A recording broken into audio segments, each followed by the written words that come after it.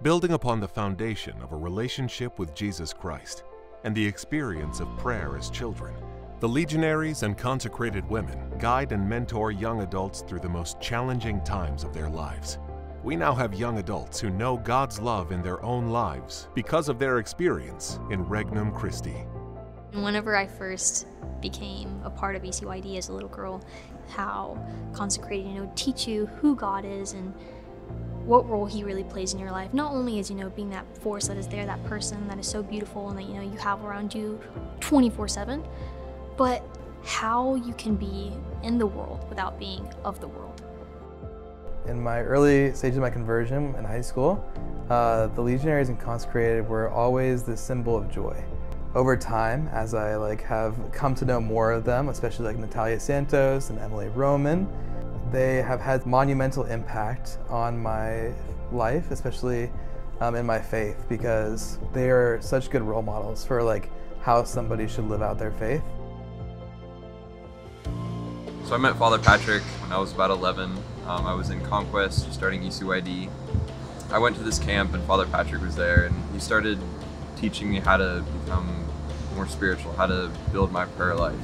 He became the person that I thought of when I thought of my spiritual life, because he incorporated so much stuff that made my faith seem not just more fun, but also something that I want, something that I can make my own.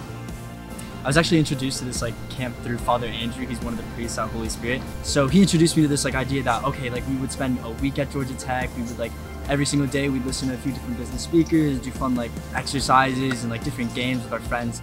We met a lot of people from different backgrounds, different areas in business as well. And then it also provided details into their relationship with God and their faith and how it's impacted them in their journey to success. One of the people that I actually found really interesting was one of the deacons that we spoke to. I was just completely mind blown because he literally lived the life that I wanted to. He was involved in the finance industries. He worked somewhere on Wall Street. It just sounded awesome to me. But then he revealed to me that actually all his money, all his success, all his material belongings didn't produce any sort of long-term happiness. And that's what kind of led him to embrace God more closely in his life and actually decide to become a deacon. My key takeaway, what I learned most from this camp, was probably the legacy you leave behind and how you impact the community around you, rather than just purchasing material luxuries and comforts, which won't carry on into your life in paradise and heaven. So yeah. It wasn't until 7th grade that I actually went on my first ECYD retreat at Hidden Lake, and it was honestly one of the most life-changing experiences I've ever been on. The team leaders and the priests there were always just so engaging, and it was really kind of my first step on the road toward where I am today. I've become closer to my relationship with Christ. I've become much more devout in my prayer.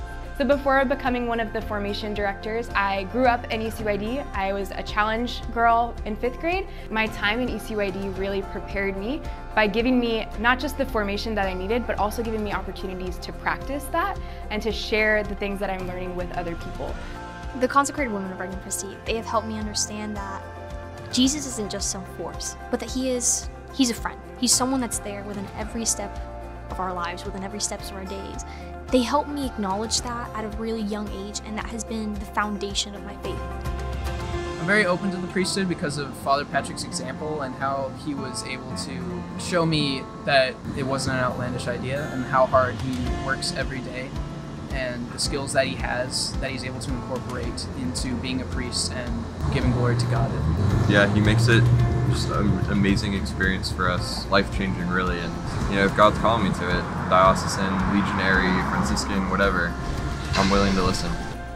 I'd like to think that as the Consecrated women have been in my life, as the Legionaries have been in my life, I'd like to think that I've played that role in other people's lives by, being able to always talk about Him.